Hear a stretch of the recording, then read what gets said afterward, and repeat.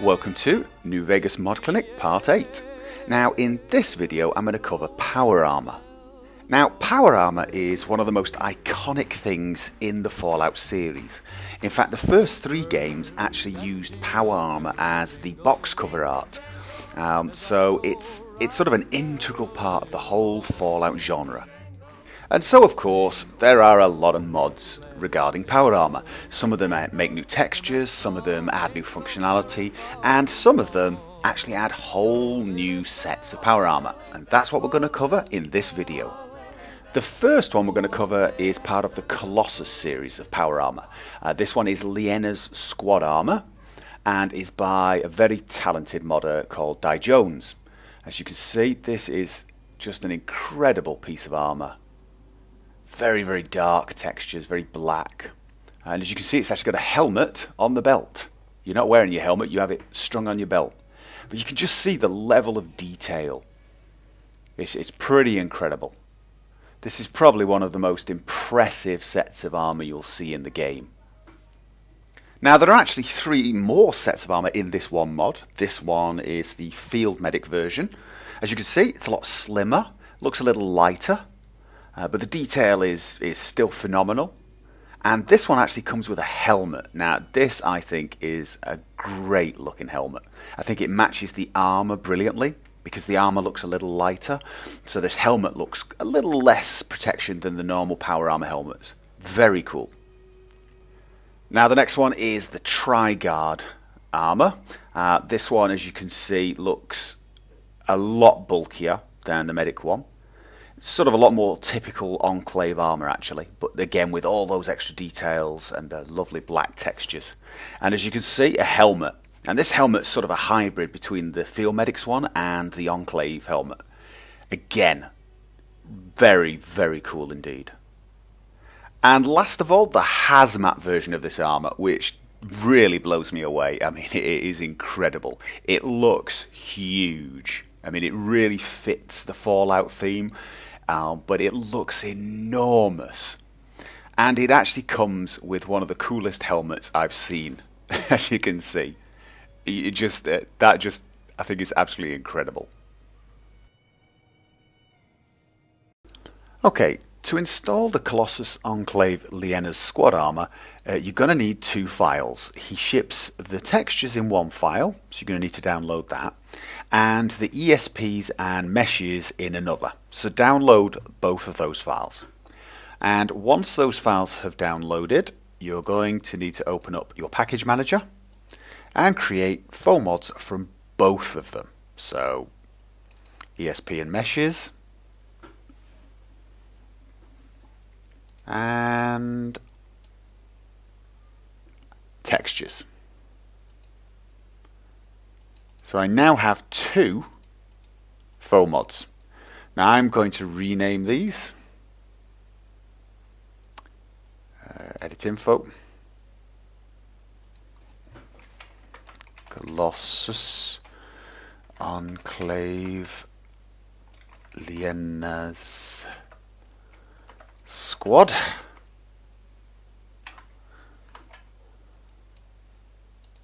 Same for this one. Just to make it a little easier for myself. And then activate them both.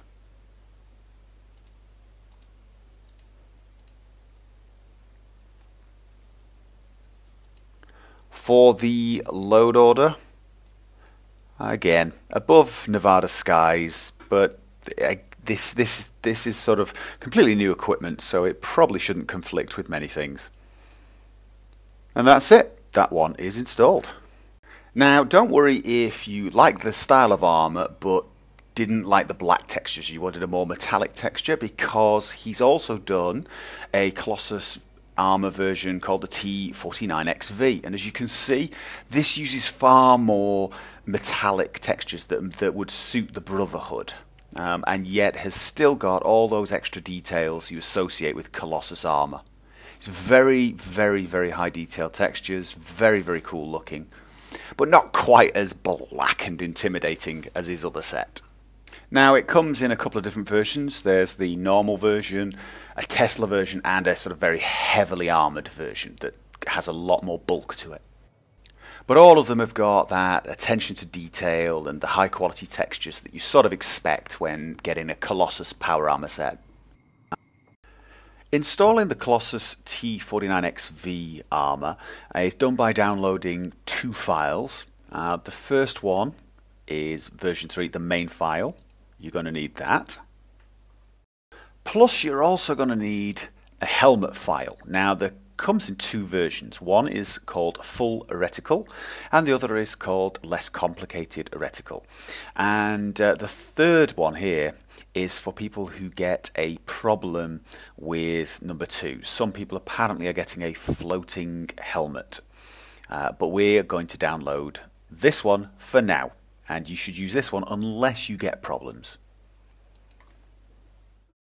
There is also a performance version with smaller texture sizes if you have a weaker machine, but I'm not going to bother with that for now. And once those files have downloaded, yet again, create FOMod. So, first of all, the main files. Make a copy of the original file, yes. And then the helmet files.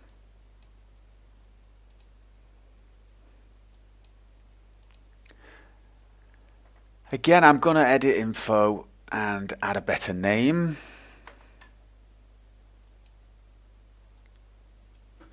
T49XV, just so I know what I'm installing.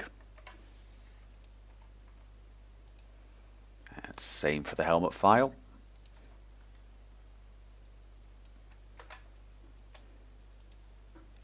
And then I activate them.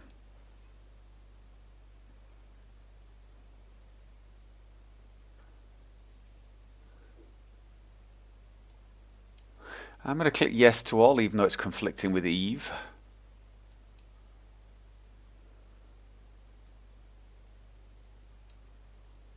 And yes to all again.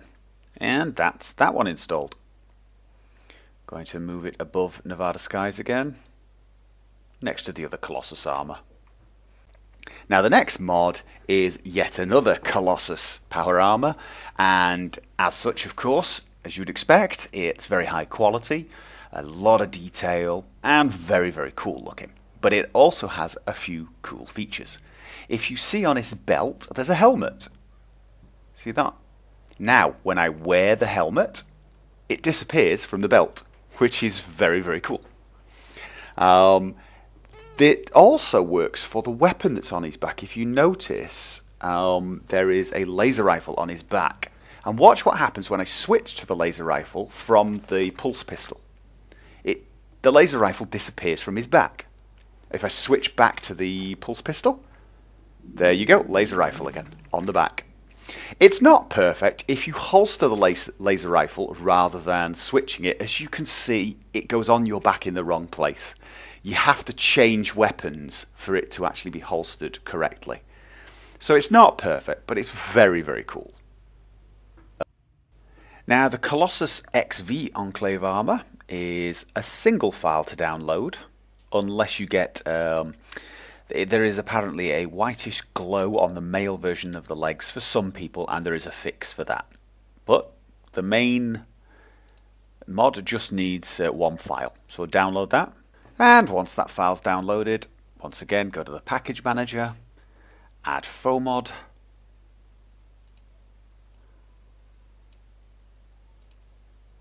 and again I'm going to rename this Colossus XV.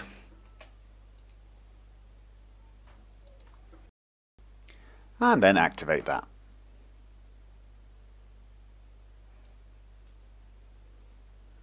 It seems they share some files, the Colossus mods. I'm going to assume it's okay to overwrite. And again move so that it's above Nevada Skies. Now the next set of power I'm going to show you is sort of almost the opposite of the Colossus armor. Instead of looking very shiny and cool, it looks really dirty, rusty, and is in fact called the Courier 6 Power Armor. And as you can see, it's designed to look like it's seen better days. The pieces are hanging off at slight angles. The textures made it look like it's been run over by a tank. I mean, I love this. I think this is absolutely brilliant. He's also included a less rusty version of the armor that you can have, and so if you prefer that, and I think it's actually still pretty cool. It still looks old and battered, but there's a little less rust on the arms, as you can see. But all in all, I love this. I love the fact that someone has made a set of power armor that looks like it has been through a couple of world wars. Now, you can actually get this armor reasonably early on in the game as well. It's only DT23, which is good because it doesn't overpower you early on, and it's comparable to the T45 Brotherhood armor. But all in all, it has a completely different feel to it. You feel totally unique. So in the end, I actually stuck with this armor all the way through my power armor playthrough. I made a couple of patches to give it all the features from Project Nevada and the Advanced Recon Night Vision. But like I said, I really do love this armor. Installing the Courier 6 Power Armor is pretty easy. It's one single file, so just download that. But also, if you want compatibility with mods like Project Nevada or the Advanced Recon Thermal Night Vision, you can download them at the Nexus website page. I will link below. And it's a single file for both compatibility patches. Now, for the compatibility patches, there are two. One for the Advanced Recon and one for Project Nevada. If you don't have both of those mods, you can delete the one you don't have. Okay, so once you've got those files, go along to Package Manager. First of all, make the Courier 6 Power Armor faux mod. And after that, the Courier 6 Power Armor compatibility patches. Then it's simply a matter of activating the main file and the compatibility patches. Now, again, I'm going to move the power armor with the other power armor I've installed. I'm also going to move the Project Nevada and Advanced Recon compatibility patches to the same area. Now, as I said, you should only use these two compatibility patches if you are using those mods, Project Nevada and Advanced Recon Tech. If you are not, delete one of them, or both of them if you've not got either of those. But that's it, then you've installed it. Okay, so if you want the Courier 6 Power Armor to have less rust, go along to the data folder, and you'll notice two folders. And the one we're looking for here is the Courier Alt Texture Less Rust. There is also one that has no writing on it, but I like the writing. So let's just go along to the Courier, the No Rust folder. I will select all of those and copy them. So that's all the files in this folder. I copy them and I go back to Data, and then I go into Textures. You're then looking for Mythic Courier Gear. Paste over them all. So you're going to do this for the next 6 conflicts, copy and replace. That has now replaced all the textures. And that's it. You've now got a less rusty version of that power armor. Now, what happens if you want to do a power armor playthrough, but you don't want to wait until you get taught how to use power armor? Well, I have made the perk for power armor training a level perk, so you can gain it, I think it's at level 6 or onwards, as long as your repair and science skills are 40 or higher. So if you're a technical person, you can teach yourself to use power armor. Now, it's a single file download. So it's very small, so it downloads in seconds.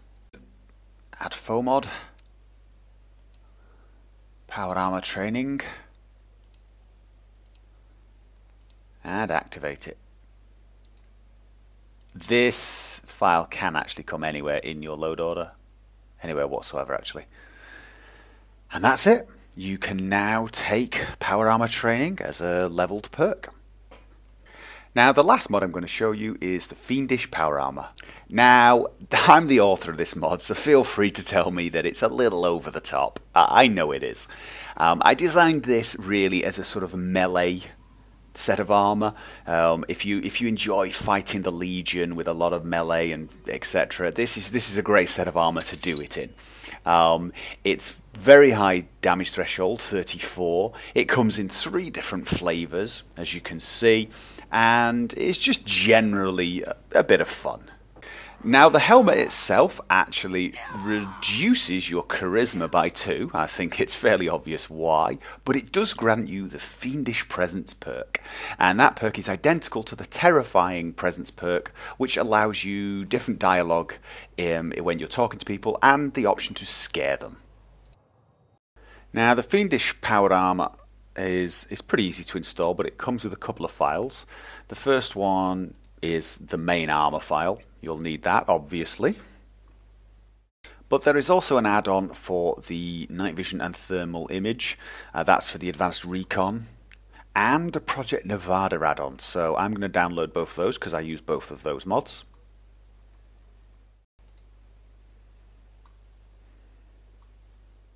And if you don't want to find the items in game, there is a cheat file which will summon them to Dr. Mitchell's house. Now, I'm going to install that just for demo purposes, but I encourage you to actually find them in game. They're in fairly reasonable places for this armor. Then just create foam mods from those files. First of all, the Fiendish Power Armor.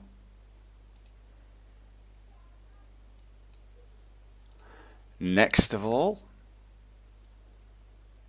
I'm going to add the night vision and thermal image add-on, and it's not very well named. I should definitely fix that.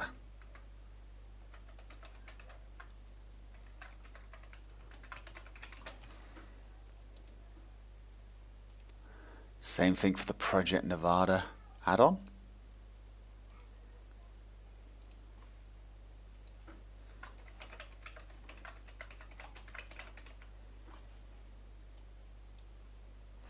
And last of all, the cheat item, the cheat foam mod. Then I activate them.